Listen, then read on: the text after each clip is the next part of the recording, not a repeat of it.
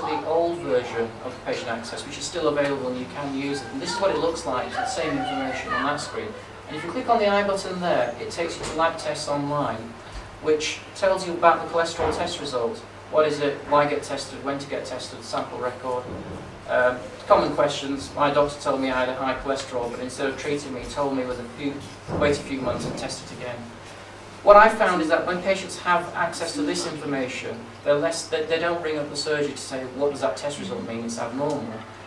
Most of the questions get answered by this link to Lab Tests Online. Letters, you can see all the letters that are there. At the moment, this is what it looks like. It's a little bit harder, so you've then got to sort of scroll to have a look at the whole page. But on the old system, that's what the letter looks like. It's very clear to read. This, by the way, the Mickey Mouse Teaching Hospital, was done by one of my patients who said the test record doesn't have a letter on there because I can't scan a real patient's record lettering. So the patient said, well, can I do a letter then? And so they've done a funny little letter. It's well worth reading it. But again, it's a beautiful example of the partnership of trust. Now, a patient has decided, they've obviously had a lot of contact with hospitals, and decided to take a Mickey Mouse one. In the medication section, you can see the immunisations that patient has had. So imagine a baby who's got a rash. Are they fully up to date? Well, you'll be able to see all the immunisations they've had. Current medications, repeat medications, and then further down, past medications. Records by system, it's the same thing as what I said with the summary care record, but you can then look at specific aspects. So for instance, if we go into prevention of disease, you can see all these things that have been going on to try and prevent illness. So spirometry screening, mental health reviews, etc., etc. It's just a way of presenting the information that's in that record in a more meaningful manner for the patient. The practice website, I've shown you the public side. I'm now just going to show you the intranet side, because there is an intranet for the practice staff. And so we've got a homepage on there, and on there you can put in the messages that you want your practice staff to be able to look at. One of the key things about the website is the www, so they can do it even though they're on holiday or working part-time. They can access it from anywhere. So you can put messages in, links in and things. We've put our Sign Translate link there, so if you've got someone who's deaf, they can just go onto the internet, click on that, and then that opens up the page for them so that they can then start to talk to a patient using Sign Translate. We've got events section, so you can put in events. So we'll put our events in, so the next PPG meeting, that's where we actually do it, and it automatically puts that information onto the relevant parts of the website that the public can see, so you're not having to go into each page and change it. We've got a document management system, so in there I've got all my referral forms, policies and procedures. We just got a 186-page document on the new QOF guidance that PCT has sent. It's no good having it on the intranet in the practice because we're not going to read it then, but actually let's post it onto the website so that clinicians who might want to look at it at whatever time of the day or night, they can go ahead and do that. And then the final bit is the how do you actually change the website? Well, the website itself is fully content editable, so we don't pay an expensive third party to change the web page. This is what it looks like. When you go into the edit, as long as you know how to use Word, you can edit it on the fly from anywhere. So I can just edit it, change the text as I want. In a real-time digital world, if you've seen something this morning and you think, I need to tell patients, what you don't want to do is send it to somebody and wait 3 months before it gets changed. I can do it on the fly. Okay, I'm going to try and rush through things, so we've got to 8 o'clock. We were the first practice, as I mentioned. We've now got over 700 patients. There are actually over 40 practices around the country now that are offering record access, and the numbers are going up as more and more hear about it. In fact, every single EMIS practice in the country is already switched on, so all EMIS practices could be doing this straight away. But at the moment, as far as I'm aware, there's about 40 practices that are actually actively going out and recruiting people and telling people about it. The decision to do it, by the way, is by the clinicians in the practice.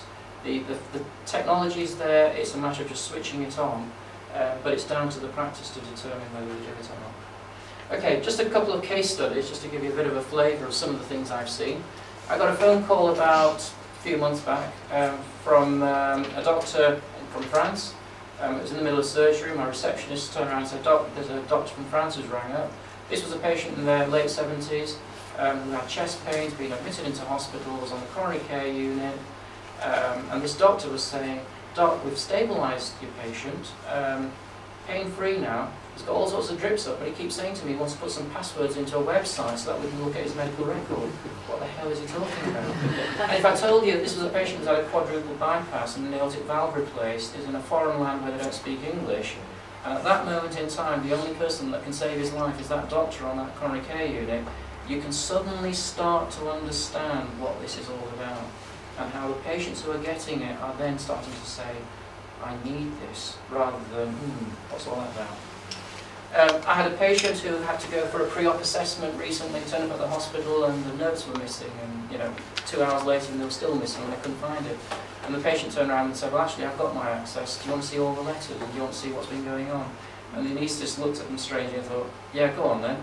Looked at it, sorted the patient out, patient went home while they were still trying to find the notes.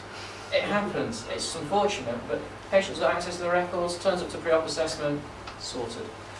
I've got a patient who unfortunately has the same name and date of birth as another patient in the same practice.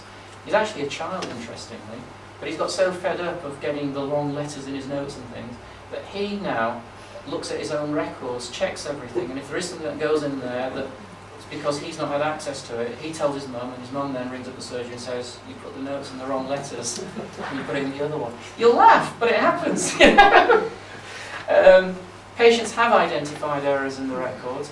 Interestingly, they don't get angry about it. They just want their record to be right. That's what they want. As a clinician, that's what, oh, silly me, thank you very much. I didn't realise we've not got heart disease in your record, or the fact that you've got diabetes when you haven't. So identifying records, big issue. The quality of the consultation I mentioned earlier has changed from one where I'm just giving them, this is what your test results are, to a discussion about what does it mean for you and how can we help you and what do you think about it.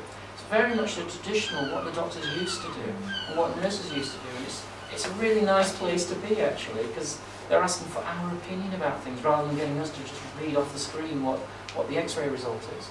And then this is a real biggie. What's very, very obvious is that once you let patients look at that information, the level of trust that those patients have in you and your organisation just goes up massively, massively, and the trust that they have with the patients and with the practice and everybody just goes up simply by that paradigm shift, that switching it on and letting patients decide for themselves if they want it. We talked about the iPhone earlier, well there you are. I've got a patient who actually sits in the waiting room and on his iPhone reminds himself of test results, consultations and everything else, so that when he comes in, he's absolutely prepared. The technology is there now, it can be done, we have it now. And it's very exciting. I've stand around, I've presented around the world and people are gobsmacked. This is the only country in the world really where we could do this kind of stuff. It was very, very exciting. At a time when everyone's like, the NHS this and the NHS, well, we can do it. And actually, you guys can now do it. You've got it in your own practice. And how exciting is that?